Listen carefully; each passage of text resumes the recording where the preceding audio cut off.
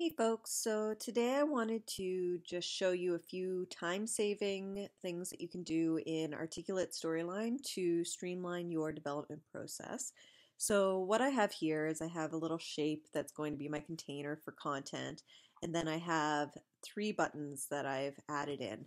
Now the first thing I'm going to show you how to do is to easily format your buttons so that you don't have to duplicate them. So I don't want them to be blue. I want them to be, I don't know, let's see, this magenta color. And I want the outline to be the same. So what we're going to do is we're going to double click our format painter and then click all of our objects that we want to change.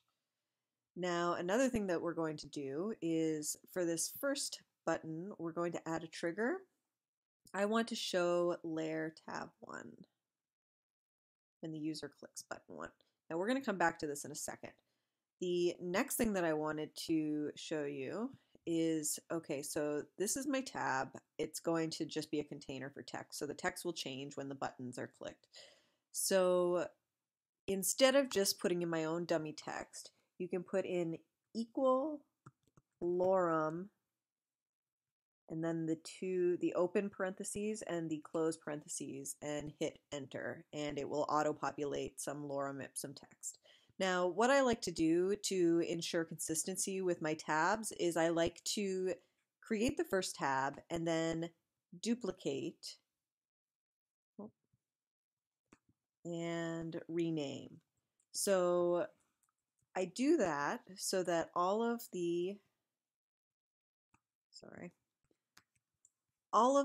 text boxes are the same, and then I can just go in and change the text. So in order for us to see the change, I'm just going to take out the first paragraph for the second one, and then for the third one, I'm going to take out the first and second paragraph. And then that way they all look different. And we're going to go back to our base layer. So that was a quick tip for just duplicating layers so that you can maintain the consistency of the look and feel of the layers.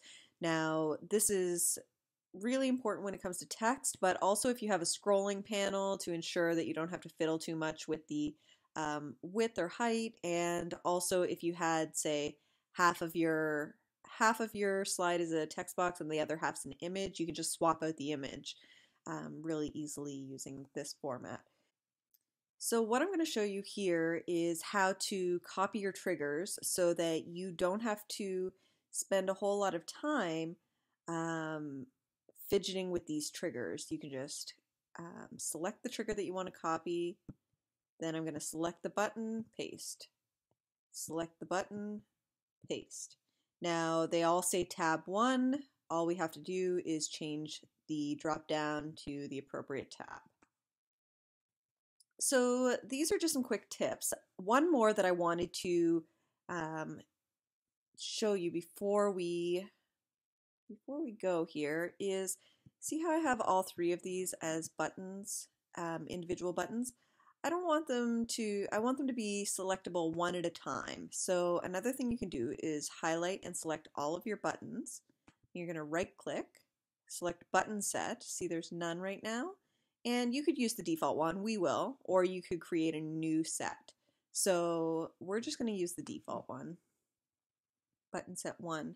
And now what that does is it creates an effect that lets you only select one button at a time.